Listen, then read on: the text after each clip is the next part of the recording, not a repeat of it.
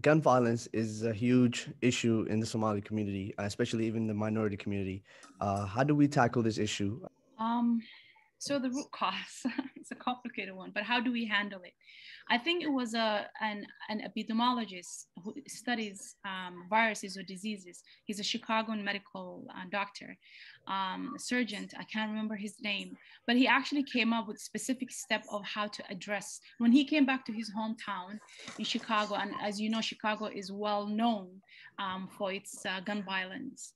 And so when he came back to his community, he wanted to look at gun violence like a virus, which it is, that you do not address gun violence by criminalizing the community and increasing and anyone who's caught with unlicensed gun from 7 to 10 to 20 years. That does nothing, right, for the community.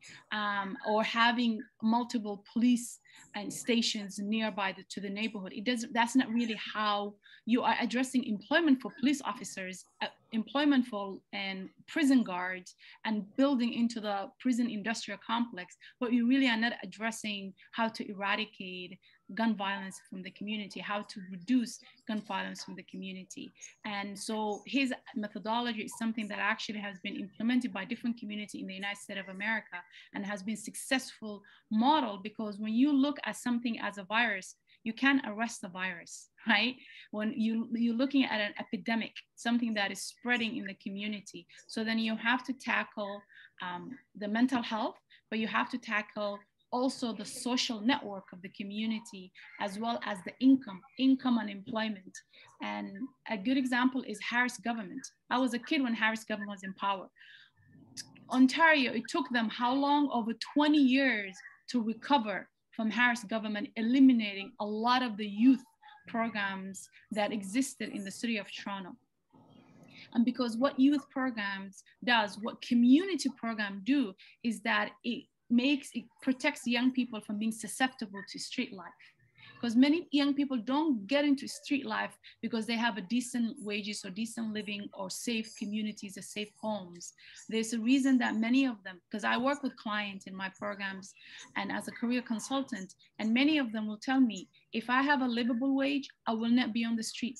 I don't want to be on the street because even though I can make good money temporarily, my quality of life, or the fact that I don't know if I'm going to get shot in the next block, is not something in which that I want to live, right? So many young people are willing to come off street life if they have an alternative to that street life, because ultimately they have to pay rent. Many of them are taking care of families, of kids, whether that's their own biologicals or their siblings. Many of them are taking care of their parents.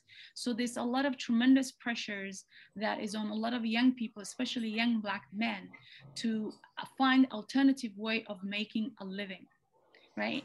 And because the way in which our communities are extremely deprived of any form of investment, if you're not financially investing intentionally, investing in the Black communities in these so-called priority neighborhood or poor neighborhood, then it becomes a cyclical. The system will continue.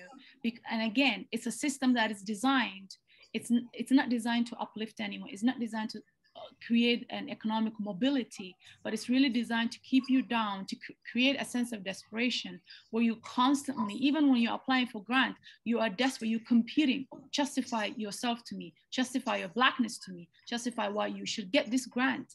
So it's more of like a survival of the fittest mentality, the way in which that we are dealing with our communities and funding allocation. A good example that I will hope Faisal can look into it as an MPP is that the provincial government gave 24 hours notice of eliminating justice programs that houses young people, youth who are in conflict with the law.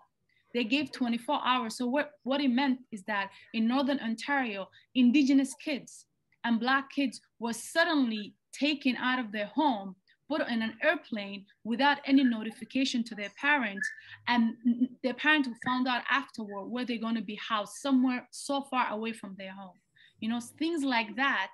If you really care about gun violence, other than creating militarized police so they can continue to harass and arrest and criminalize young Black youth, the way that you go about your priority. So all they wanted to do is eliminate, save $25 million But that $25 million could have been utilized differently to address gun violence, to address community need and young people, so they don't have to be intergenerationally in the system, in the criminal justice system, continue to be there until adulthood, all the way even that their children will end up in the system. Because guess what? If you are in conflict with the law, the likelihood of your child becoming in conflict with the law is extremely high. Many people who are being incarcerated, their children will be incarcerated. If you've ever come across Children Air Society, you are more likely to be incarcerated. You are more likely as a Black youth to end up in the street life and in the sex trade, specifically for young Black women. So there's so many other elements that kind of build onto each other, because people just look at the gun violence, that kind of a immediate violence. But what are the consequences of gun violence? Why do they exist? Another issue is the easy, cheap access. Like I remember when I was growing up, it was hella expensive to get a gun, but now it's extremely cheap. So it's saturated into the market. No one is dealing with how do they end up, who is benefiting, because it's not Black communities who is benefiting, who is at the border that are letting these guns in, who is letting these guns into the community. There's not much of an actual supervisory investigation of to look at the source. It's like drugs. How do drugs get into communities? No one looks at that. They only look about who's using the drugs and how can we arrest them and incarcerate them.